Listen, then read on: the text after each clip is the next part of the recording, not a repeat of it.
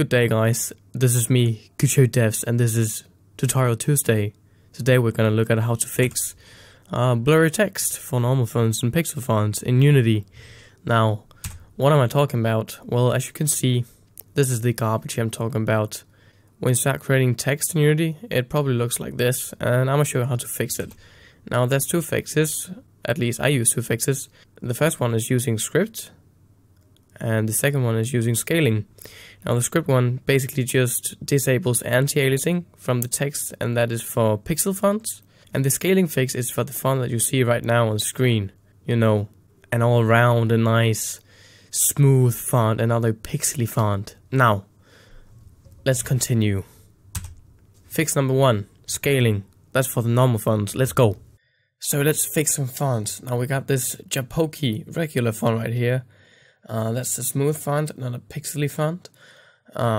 So let's first off create some text. So I'm gonna show you how to fix it in the canvas, the UI mode, and then in 3D text mode. So let's also create a 3D text right here.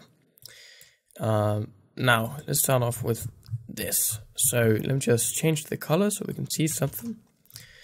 And you can see that the text is completely blurred, and we also haven't assigned the font yet. Okay, now you can see it's blurry, and let's fix this. So to do this, we'll have to go over to the font right here and change the rendering mode to smooth and the character mode to Unicode, and then the font size, which is the most important.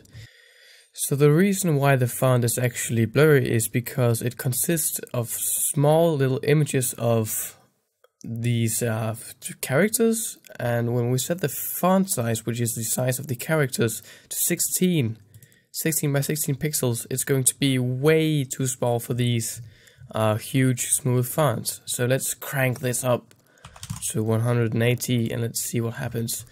Ooh, this is smooth.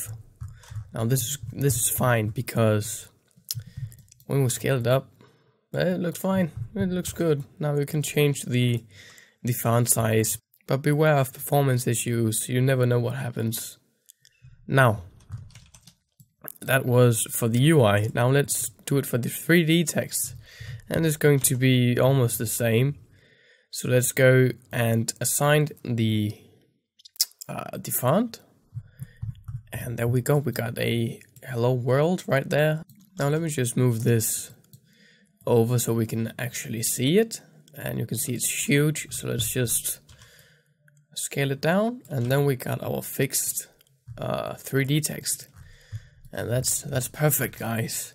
Fix number two, that's with the script, and that is for pixel fonts, which disables anti-aliasing. So now let's fix the pixel font.